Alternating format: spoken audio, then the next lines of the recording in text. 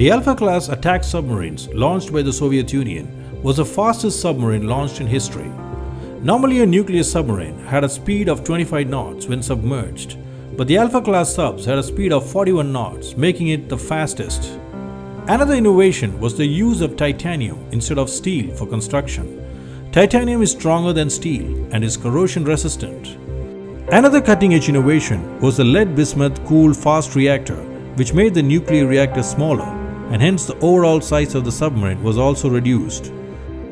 These submarines had a displacement of only 2,300 tons compared to the Akula-class subs, which had 14,000 tons of displacement. Small size and high speed made the Alpha-class subs the most feared weapon in the West.